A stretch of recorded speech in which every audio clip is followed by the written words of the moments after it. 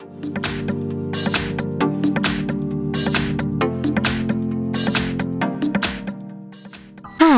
Today I would like to show you how you can transfer files from XIAOMI Mi 11i to an Android device.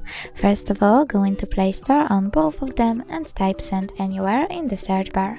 Then you need to download this app from this developer and open it.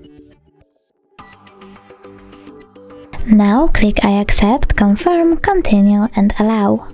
After that you need to choose Send on XIAOMI and Receive on an Android.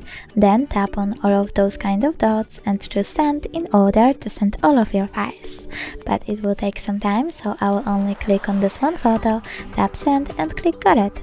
From here you have two ways to connect. You can input this password over here and choose Receive or Scan QR code.